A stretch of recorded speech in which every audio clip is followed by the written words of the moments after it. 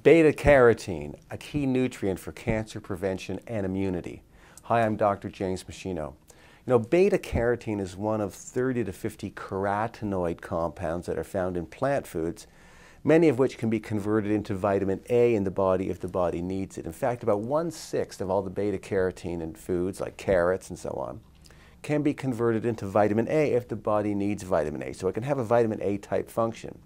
So the different functions of beta-carotene are the following. Some of the beta-carotene can become vitamin A, and vitamin A has its own unique properties that are important for human health. But beta-carotene on its own is a very powerful antioxidant, quenching free radicals, helping to protect our genes against free radical damage that can lead to mutations, possibly cancer. So beta-carotene plays an important role there.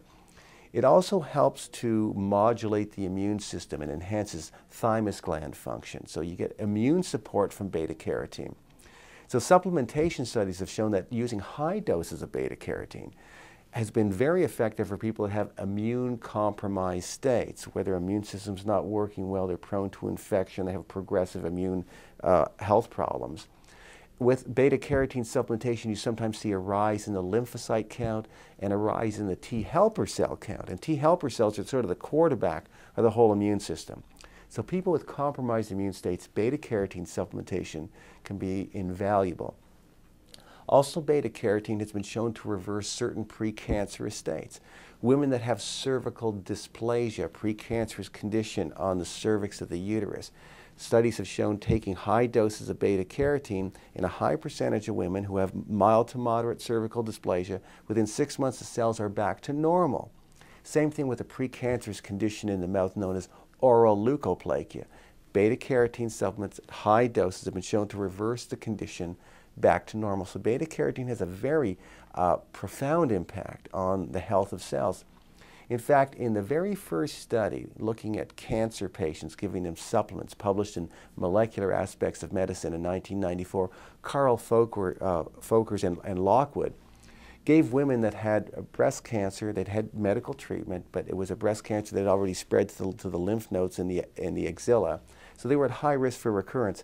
One of the ways they were shown to reduce the recurrence of breast cancer in those women was with high doses of antioxidants, including substantial beta-carotene supplementation. But beta-carotene supplementation is not appropriate for a person that has lung cancer, if a person is a smoker. That's where it's been shown to possibly make things worse. But otherwise, it's very non-toxic. So what I suggest is that from a high-potency multiple vitamin every day, everybody should get about 15,000 IUs of beta-carotene from supplementation. And it's important to note that some drugs can actually block the absorption of beta-carotene, so you need to be aware of that.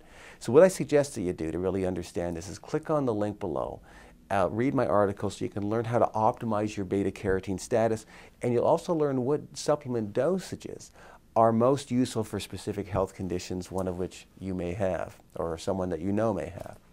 Now remember that at machinohealth.com you'll see my other research review papers, you'll see footage from my live professional seminars, other downloads and resources I've created. They're all there for free to help you lead a long, healthy, functional life.